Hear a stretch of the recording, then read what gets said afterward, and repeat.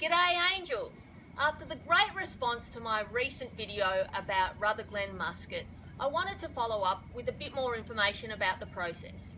And it's very important to understand what the fortification process means. To fortify means to add spirit to the fermenting juice or wine, leaving a dry or a sweet wine with an increased alcohol level.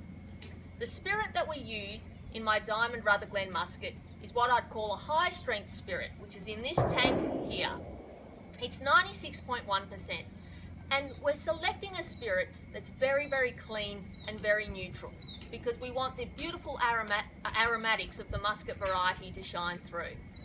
We add this spirit to the wine when it's just started its fermentation. Only 1 to 2% has fermented, and then the addition of the spirit stops the fermentation, leaving a wine at about 17.5% alcohol.